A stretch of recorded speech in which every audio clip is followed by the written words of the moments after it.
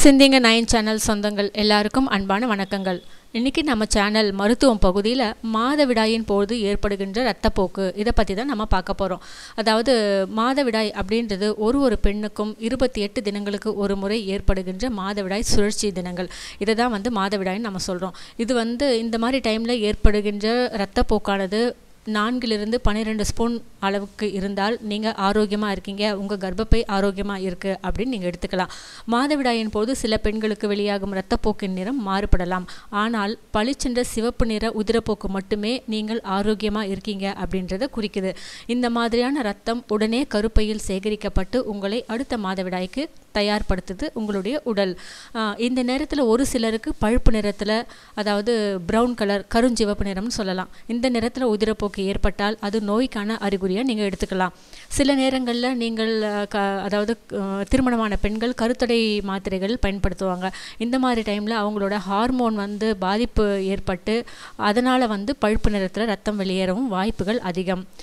கருச்சிதைவின் போது இந்த மாதிரி பழுப்பு நிறத்தில் உதிரப்போக்கு உண்டாகலாம். பழுப்பு நிறத்தில் ரத்தம் கட்டி கட்டியாக திசுக்களுடன் வெளியேறினால் உங்களுக்கு கருச்சிதைவு ஏற்பட்டுள்ளதை குறிக்கிறதா மருத்துவர்கள் சொல்கிறாங்க.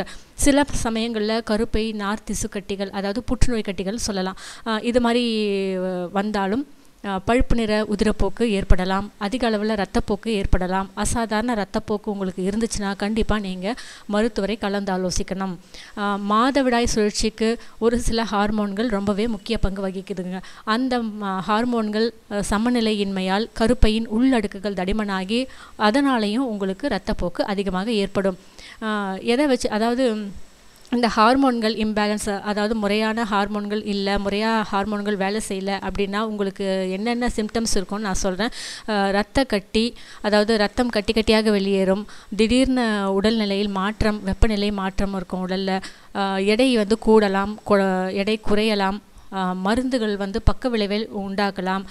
கருப்பை விரிவாக்கம், கருப்பையில் இரத்த அடைப்பு, கருப்பை திசுக்களின் அசாதாரண வளர்ச்சி, முறையற்ற மாதவிடாய், முக்கியமானதே சீக்கிரம் மாதவிடாய், முறையற்ற மாதவிடாய், 6 மாதத்துக்கு ஒரு வாட்டி வர மாதவிடாய், இந்த மாதிரி பிரச்சனைகள்லாம் இருந்துச்சுன்னா கண்டிப்பாக உங்களுக்கு ஹார்மோன் சமநிலையின்மை இருக்குதுன்னு அர்த்தங்க.